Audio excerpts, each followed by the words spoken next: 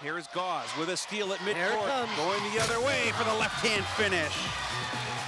For the past 4 years, Schalick's Paul Gause has amazed onlookers and set the standards in South Jersey in two of the highest profile sports in the scholastic world, football and basketball.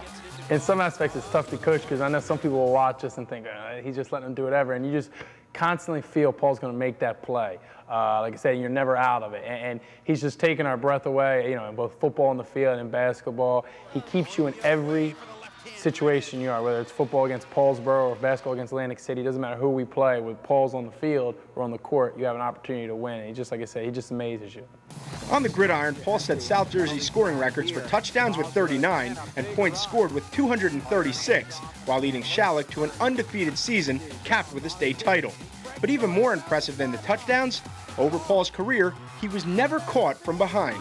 Yeah, that was kind of my personal goal, Coaches was just like, always, they never let you forget that, Like after your junior year, like, yeah, no one never caught you from behind, so don't let it happen again this year. So I kind of took that kind of personal, and I was like, there's no one that's ever going to catch you from behind. I don't care whether I'm tired or not, cramping up, there's no one that's ever going to catch you from behind, and I lived up to it.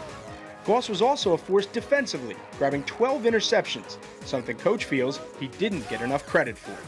Some of the Gloucester County papers would say that, so-and-so is the best two-way athlete in South Jersey. And, we'd sit here as coaches and we could, being selfish that we were, because Paul got enough awards on, but we laughed, I said, there's no one better two-way. He led South Jersey in 39 touchdowns, and I said, then he has 12 interceptions, and they're talking about kids with 4 or 5 interceptions.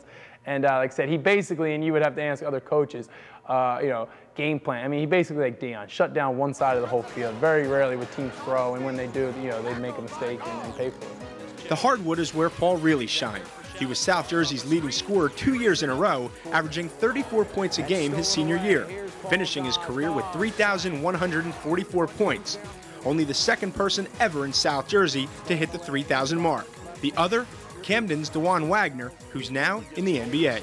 That's real special because I actually got he actually came to a couple of my games this year, I got to work out with him over the summer, but it was kind of like I really didn't press for it until I got close enough to where it was in reach, so I really didn't try to shoot any extra shots or take any extra shots, but when I got close enough, you kind of feel the pressure to get it. Since you're that close, you just don't want to forget about it. As Paul's high school career came to a close, it was time to pick a college. So back in November, he gave a verbal commitment to James Madison University. But right as the deadline came to sign a letter of intent, Paul changed his mind. So instead, he'll be playing his basketball career in his home state, right here at Seton Hall University. I just believe that, I always told him I keep my options open, at that point in my stage of my life, that's where I wanted to go, But then I looked at Seton Hall and I was like, I think this would be a better fit for me, Big East basketball, I think that's the toughest conference now with the new addition of a couple more teams, so I decided just to go here.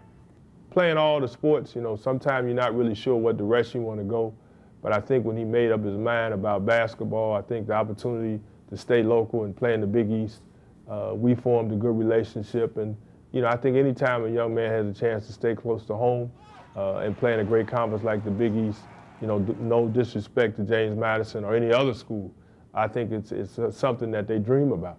And for Paul, I think this is a dream come true. Now that he is a Pirate, Coach Orr says Paul's future has unlimited potential.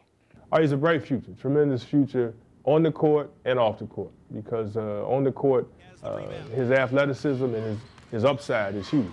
He has never really concentrated on one sport.